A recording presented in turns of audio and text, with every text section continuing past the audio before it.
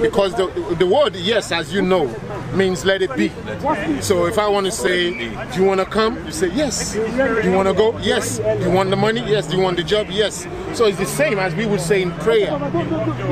You know, our Father who art in heaven, life give us this, life give us that. We would say she, which means do it. So that's where you get the yeshe. And in the English language, they just call it yes. Yes. No one's ever told me that. I've been saying yes. Yeah. All my life. Yeah. Well, there you go. There you go.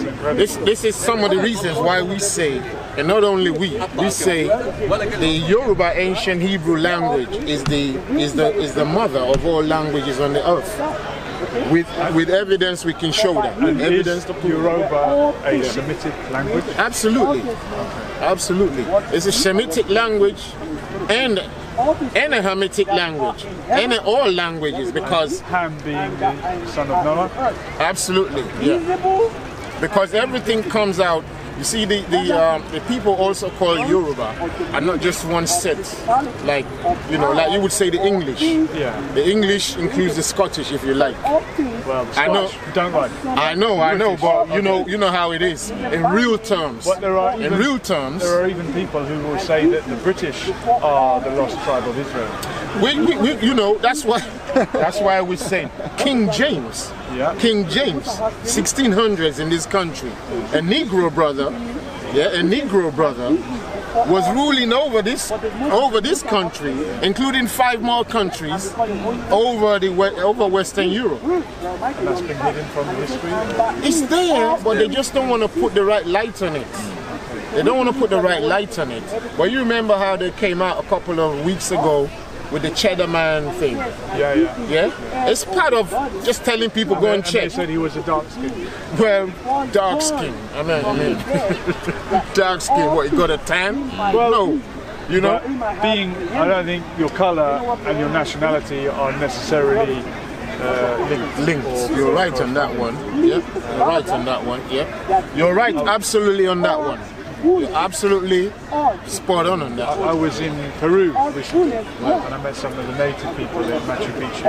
And obviously most people in Peru speak Spanish now, but there's an older language called Quechua. And some people say that language is related to Hebrew. And that might be a Semitic language. So if you believe the Bible and the Garden of Eden and the Tower of Babel, we all spoke the same language at one point and we've been scattered throughout the earth. Is that what you're arguing? Yeah. I'm not even arguing it so much, just elaborating on it, you know. We don't have the mindset that we're not one language, generally speaking, you know. But when it comes to like, you know how they just put little subunits and units onto things, and once you do that, they mean something else. But do you regard white people as Japheth? There's loads of different white people, even according to what we would call history and the Bible. I don't really vouch to say this is that is this. But you are Bible believers? Yeah. You would describe yourself as Christian? No, we're not Christians. By nation and spirit, we're Israel. We're Israel and Israelites. Yeshe. That has to be there. Even under this one, it has to be there. But because English, we live in England, just leave it. Yeshe is the Messiah? Yeah. Okay. Yeah. And he's going to return? Absolutely. And he was born in Bethlehem and lived in the Holy Land. Yeah. We're talking about the historical figure that many Christians refer to as Jesus. Yeah. How do you feel about Prophet Muhammad? Which one? There were 2 in history. I didn't know there were 2 in history. Educate me again. There were 2 in history. And there's been 1 or 2 books written that, the narrative always comes down again and again to when a story becomes too ridiculously incredulous, people always say, well, was it even real in the first place?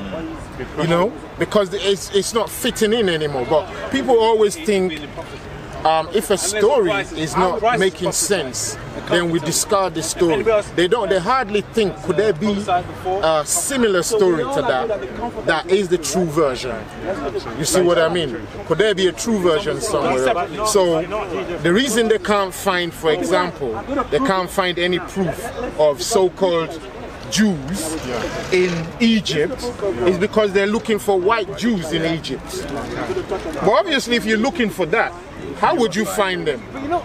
Now, we're not saying that white people can't be Jews, but we're saying at that particular time, the only Jews we have are Negro type. Yeah, at that time. At that time.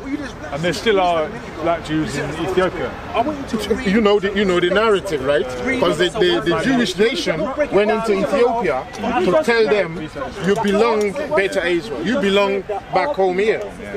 And they took them back home. So at that point I was like, wow, this is a nice confession. So I made a video that year. I said, okay, I mean, it's because just there's so much muck in the public, you know, like where people don't want to understand that humanity is not just one color, and humanity is not just based on color, and nationality is not just based on color, yeah, and so on and so forth, yeah.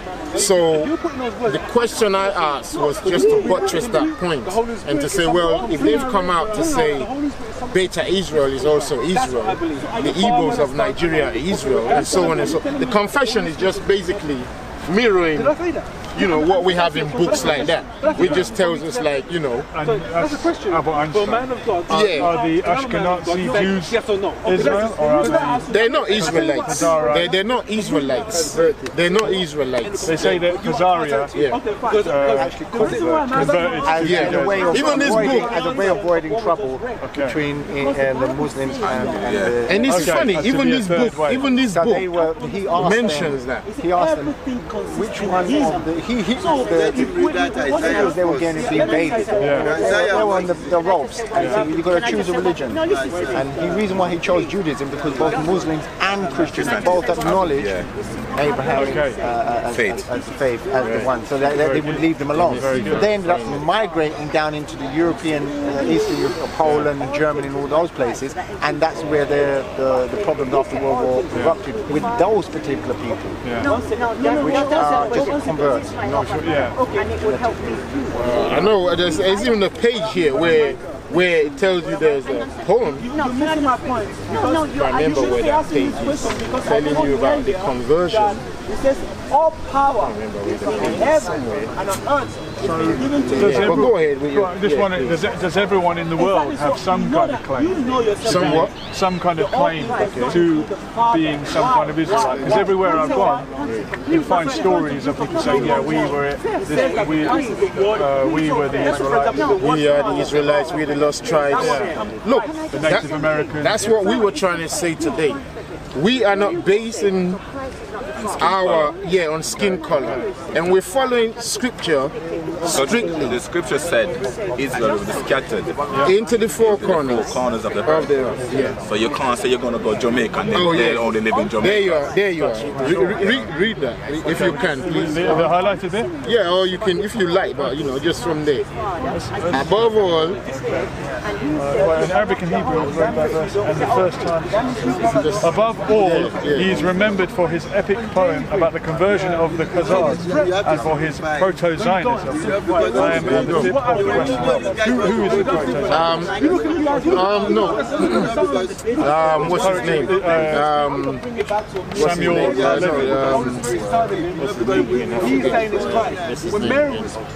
Tudela. Benjamin Tudela.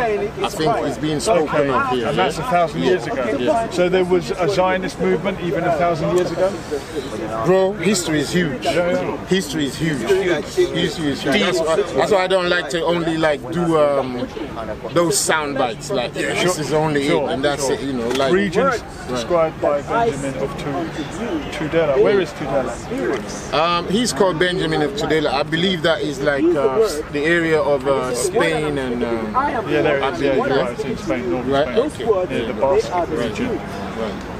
And they are also Greeks hate the Jews, give them down the light, and beat them in the Jews are rich.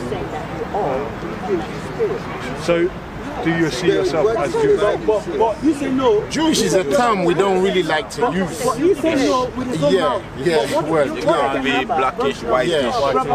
we are Jews. We are Jews. You are from the tribe of Judah. That's the main thing. That's the main thing, yeah. The Israelites and Judah is one of the tribes, right? I spent time in the Middle East. Right. So when they call the whole 12 tribes Jewish. The 12 tribes of Israel. When they call the whole 12 tribes Jewish. Children of Israel. No, I say when somebody say, oh, the Jewish people there. They put the whole 12 tribes in one basket. It cannot go that way, you understand? Because I represent my father. If my father is Benjamin, you understand? You can't go say I'm a Jew. No, I represent my father. It upset me. You understand? You can't say my father is Levi. It's Judah. And your father has his own name. Now under the nation we call Israel. But each man's father has his own lineage. That's it. And Israel is the one who wrestled with God. With the pair. Israel.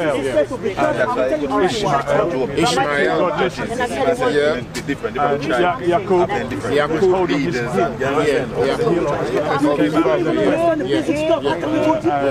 I don't know what it is. Isaac.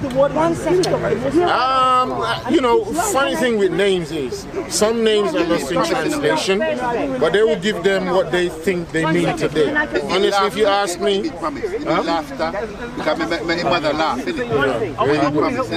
Abraham, the father of many nations. Father of many nations. Ham, When the Muslims translate it to Ibrahim, they lose the meaning. It's the thing, not the Muslims, Islam. Okay, Islam. You know, Islam is, because Islam is different to the Muslims. But if you go into like Africa, Asia, they have different understanding of what it means to be a Muslim under Islam. But they have a cultural, historical perspective on it. When it comes to the Islam thing, people are doing it like it's a standardized version. That's the problem. This is Judah. No, I'm asking. Still cartographed inside of Africa. I can show you words that are not capitalized. So where's Africa? This is a map of Africa. This is the Bight of Guinea. So what country are we in? This is Nigeria, Benin, Guinea. That's Judah there. Still found there. Inside the map. Still made in 18. You said you want to go deep, so I can go deep. Just because it's not capitalized. Guys, if you're here again, I would love to speak to you again. You come by Sunday? We mostly do, We mostly do. I really appreciate it. Julian Assange. No wahala. No wahala. Well, it sounds like you've lived in Lagos.